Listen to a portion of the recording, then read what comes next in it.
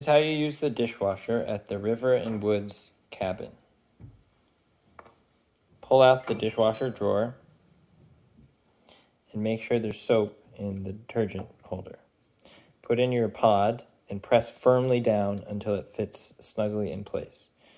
Close this door and select your setting by pressing the arrow button on the left.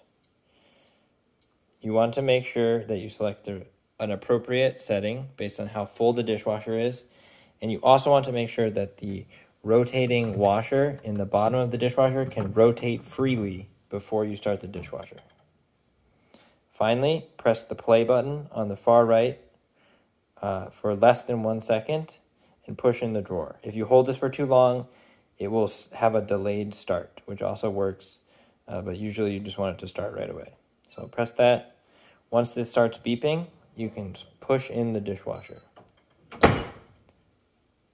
Wait a second and make sure that it starts by listening for the sound.